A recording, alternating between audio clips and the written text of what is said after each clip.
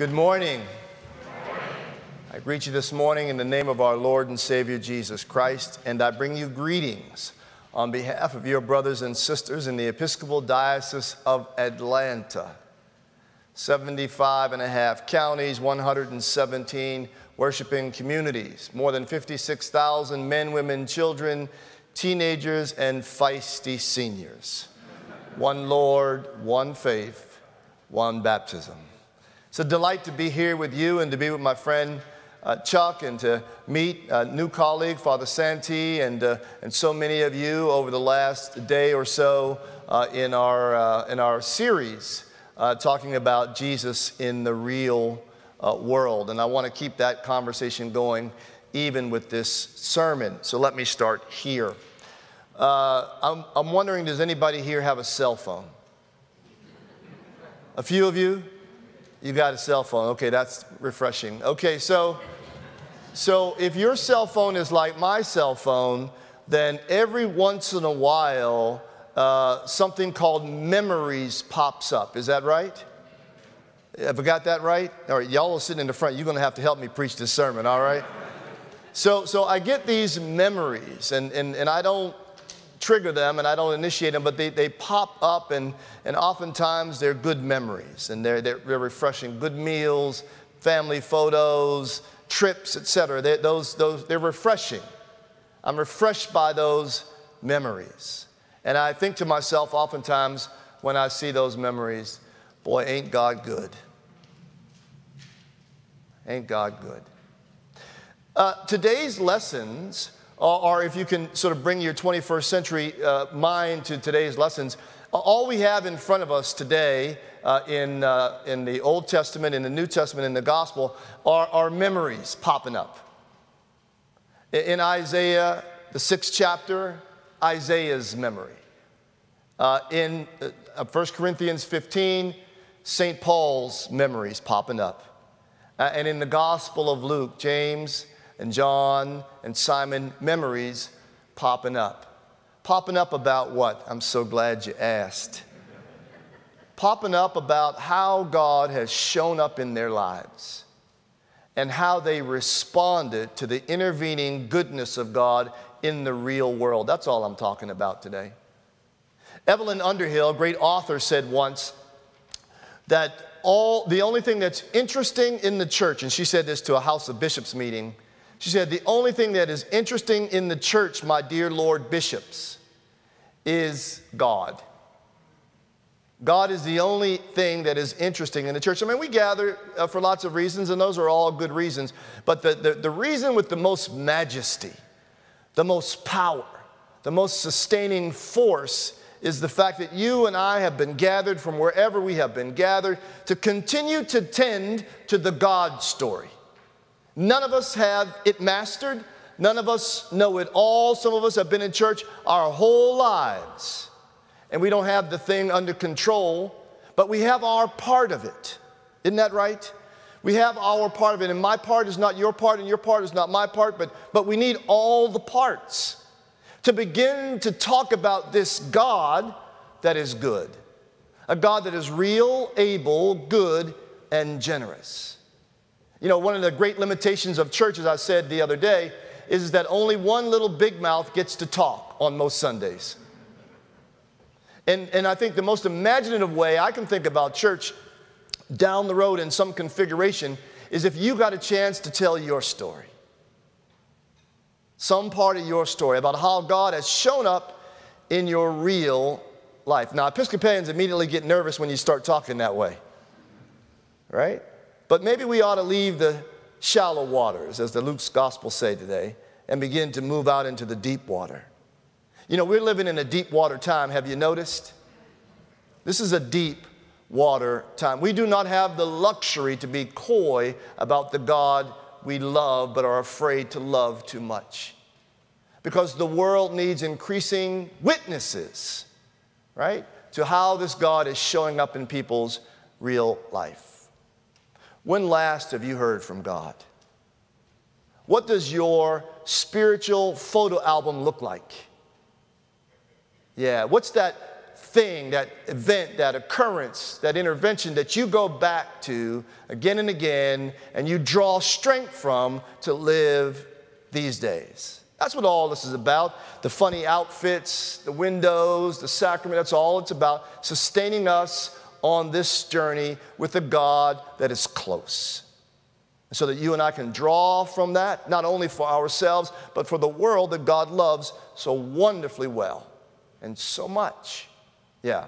In Isaiah's little snapshot memory, what do we get? He just drug it into church one Sunday. Anybody know about that? Just barely made it over the threshold, didn't have the wherewithal or the power to sing because the world's in a shambles. Uzziah has died. His political sort of figure, preferred political figure, has died now. Hello, somebody. And now the world makes no sense. He's disoriented. And he just plops down and he hopes the preacher's going to say something that will positively impact that. But in the majesty of the worship and the beauty of the singing, the temple architecture, somehow he sees God afresh.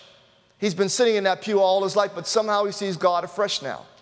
And not only that, he sees God high and lifted up above partisan politics, high and lifted up beyond his anxieties, high and lifted up beyond the worst headline, high and lifted up beyond his worst day, his worst decision, or his worst deed, high and lifted up.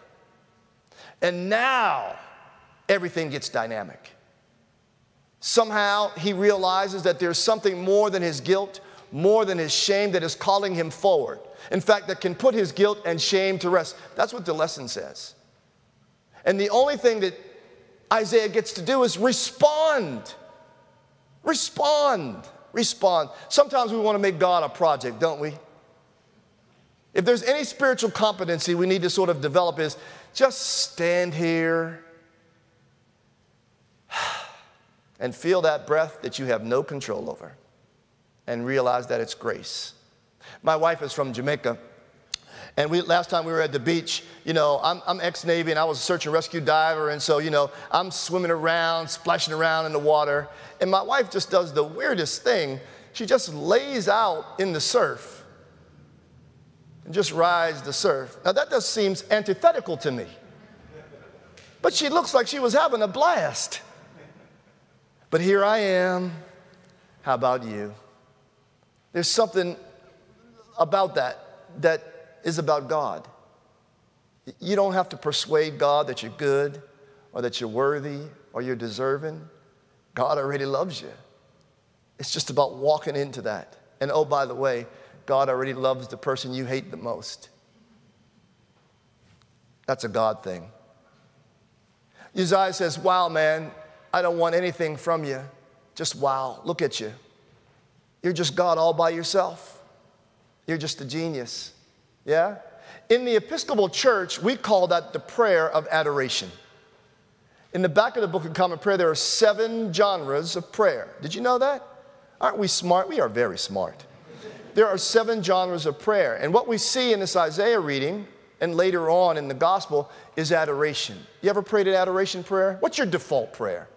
For some, it's thanksgiving. For some, it's intercession. You pray for others. Yeah, for some of us, it's penitence. Oh, I've made another misstep, Lord. Right? That's all legitimate.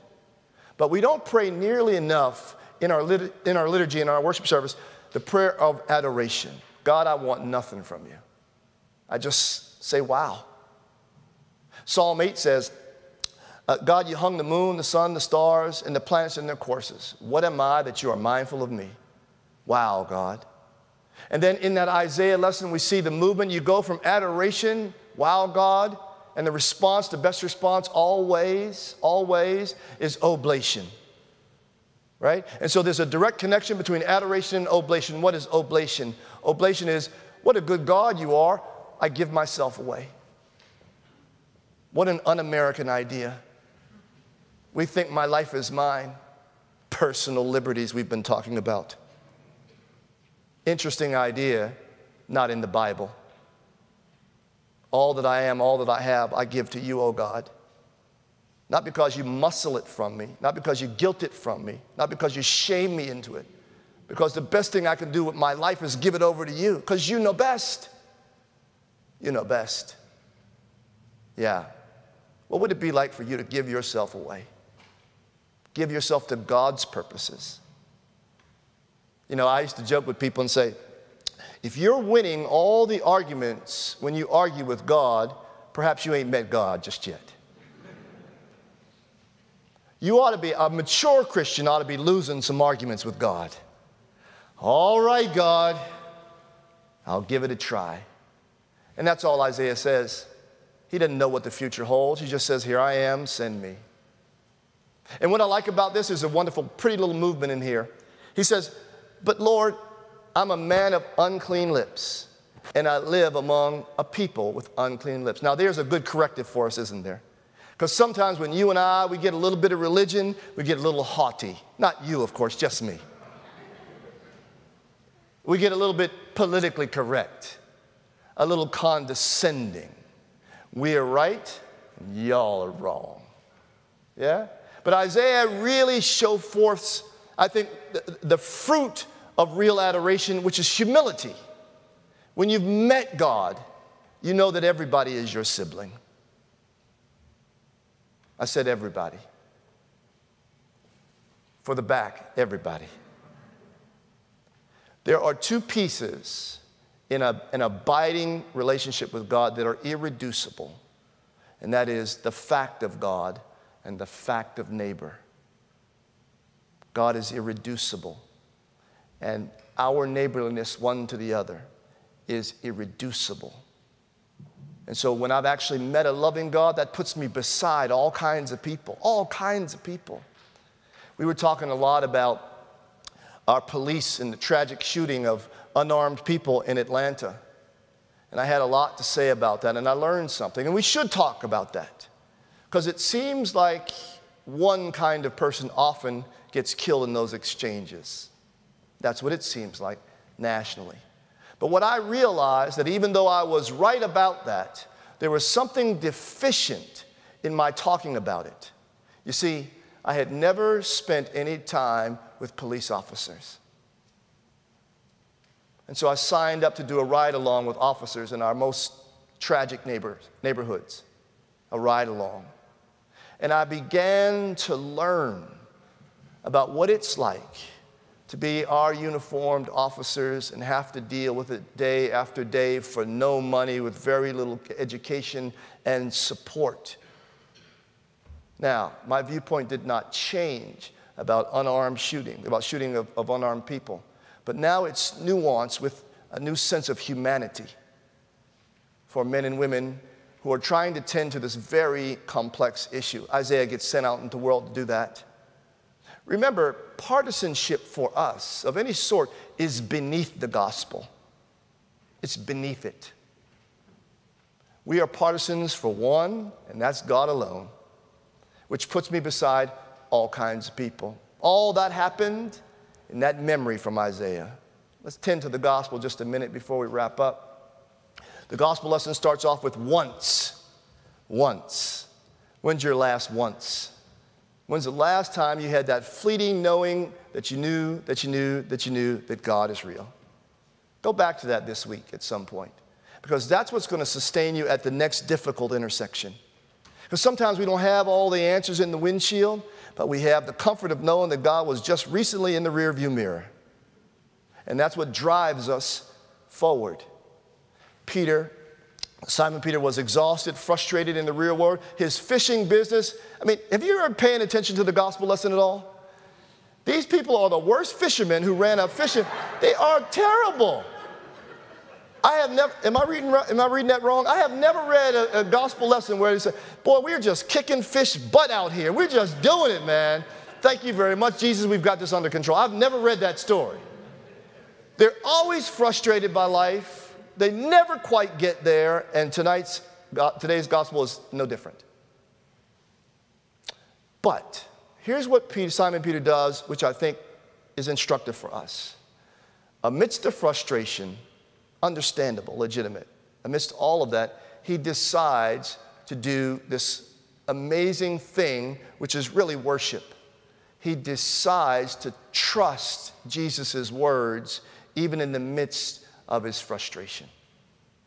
And that's a word to you and I.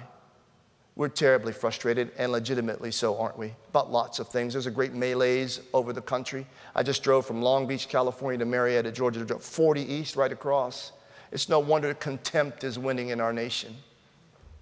People are disaffected. They're destroyed by the economy right now.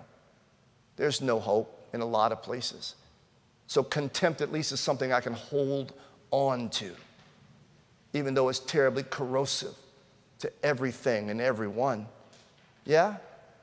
So we've got to just sort of move forward, and we move forward how? We worship Jesus, the God of love made flesh, even in the midst of our frustration. Sometimes we're waiting for a fax or an email or a Twitter from Jesus. Nothing's coming, friends. We've got to trust. And this is what we get to say in places like this. We say amidst all the frustrations in this world that God is trustworthy. That's what we do together. In song, in sacrament, and in word, we say God is trustworthy. Imagine what happens to Isaiah, James, John, and Simon Peter when they leave. Imagine you tomorrow having had your once, having had your sort of know that you know that you know. What do you do the next day? What do you change? What do you heal? Who do you connect with? Who do you bless? Who do you ask for forgiveness? Who do you extend forgiveness to? See, that's what all of this is about. What is church at the end of this? Church is just a glorified Chevron station. Fuel up for the journey. And that's how the gospel finishes. After this adoration, after this oblation, after meeting a trustworthy God, in the midst of frustration, they are sent out. Sent out to make a difference in the real world. And how? By enlarging Jesus' friend-making campaign. And that's our charge, to increase the celebrity of Jesus Christ in the real world. What a privilege. Amen.